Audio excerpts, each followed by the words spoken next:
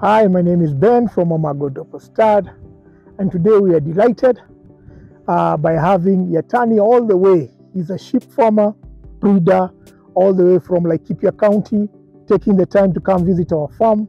And we are very happy to have you here, Bwana Yatani. Karibu sana, brother. Karibu. I'm very happy Feel at home, man. To be at Amago Dorper. Yes. And I learned a lot in Amago Dorper. First thing I learned here from Amago Dorper, compared to my farm, there is management issues and genetic issues. I usually use a local Dorper, but today I learned how I can improve my farm to take to another level. When I will take my farm to another level, I have to learn from Amago Dorper and to buy a ramp from Amago Dorper to go and improve my Dorper in Laikipia. Other lesson I learned from Amagos today is on feed and supplements,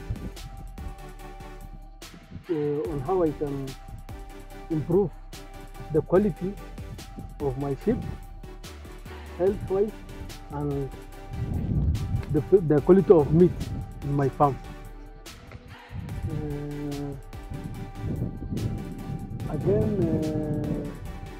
My advice to other farmers, Dorper farmers, if you want to improve your Dorper sheep, please invest in good genetics.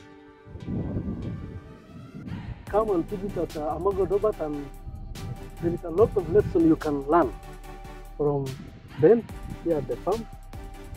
And it is possible you can improve your local Kenyan Dorper to attain an original Dorper, which is from South Africa.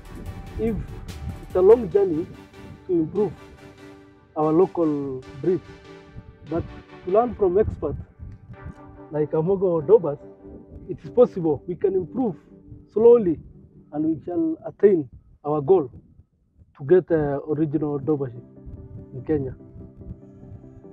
Karibu sana Yatani.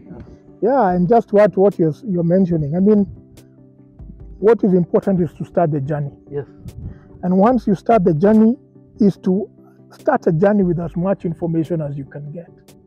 I mean, I go back to the days when we started out about 11 years ago. We didn't have platforms like this where we could come learn, come share.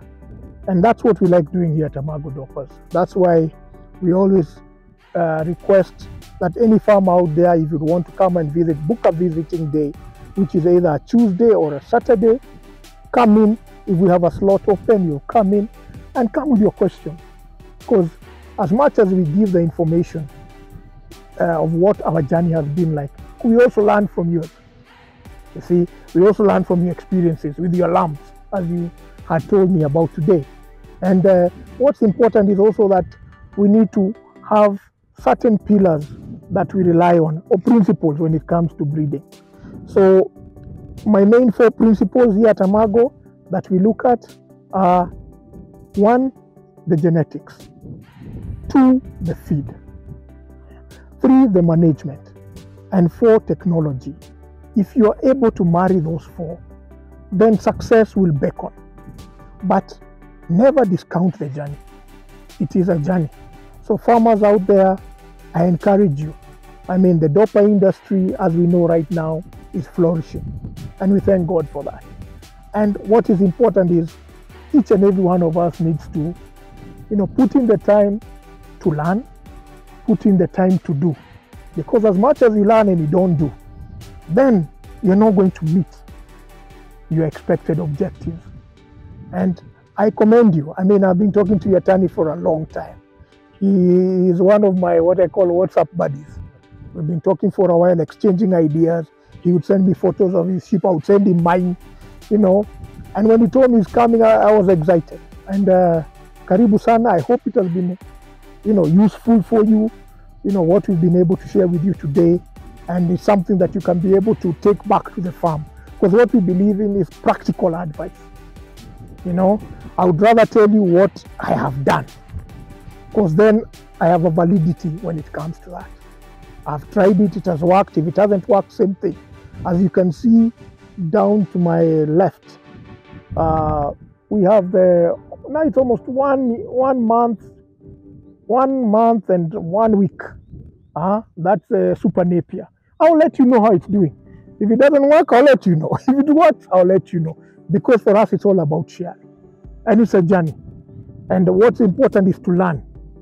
As much as I'm able to share with you, I also gain a lot from your visits. You know, I'm also able to gather what's happening in Laikipia from a breeding point of view, you know, and how far we are going as an industry in Kenya. So karibu sana. Feel at home.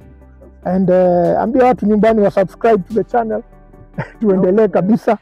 And if you have any more questions, let me know. I have a question on behalf of other Dorper farmers. Yes. Who are enabled to visit Amago. Yes. The challenges farmers might have. Yes. They want a good breed.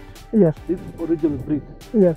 But for a starter, the beginner, to get this original ram, yes, it's costly. Might be you have 2 ewes. Yes. And you want the original. Yes. How do you advise the beginner to start the journey of Dorper farming? I'll answer the question in a very broad way, because it's a very broad question also. Is a beginner, just as by the name suggests, is a beginner. The most important thing is to start. And I think it's not only it's only to start with those foundations I mentioned earlier. One, you need to build on your genetics. So you may not have the money to buy a South African ram currently, because life is about progression. So you don't have money to buy right now. But you can work with what you have, meaning you can come up as partnerships with other farmers, like-minded farmers. And what you do is you buy a ram. You can either buy a ram. So, for example, you, Yatani, with 5 other guys, farmers in Laikipia, can chip in and bring in 1 ram. Okay, that's one way to go about it. And you find a way to work around sharing the ram. And you improve your use, your local use, by using that ram. Yeah. The other way to do it is to actually purchase, and that's something we're doing with farmers right now, is we offer to you pregnant ewes bred to these T5 South African imported rams. This is the best of the best you can get from a quality perspective. So why are we doing that? Because we want to offer the farmers a better foundation, meaning we are going to pair that pregnant ewe that has been bred to this ram, and we will give you an F2 ram to go with it. Because that's a Kenyan local ewe bred to the South Africa T5 ram, and once the lambs are born, they will be better than the mother. That's a guarantee. And what we are trying to do is merge both worlds, meaning from the South Africa boys, we are going to get weight gain and growth rate. From the ladies, the girls, the ewes, we are going to get what we call resistance and hardiness. From them being local and acclimatized to our climate. And that forms a very good foundation for you as you build up both on your genetics and also as you build up on your what we refer to as competence. Because remember, I would never advise a farmer to, just because you have the money, to spend it on a ram like this if you don't have an ecosystem built behind it, meaning you don't have the competence to take care, you don't have the management experience, you don't have the feeds, because it also takes a bit of work to feed these boys, the right feed. For them to look like this during drought and now, it requires a bit of effort and understanding. So my recommendation to a beginner is, please start, but start with the end in mind, meaning you're starting with where you are. If you're able to pool funds together, please pool funds together. Get a boy like that. Please come here for training or go for training where training is offered. I would urge you to come here.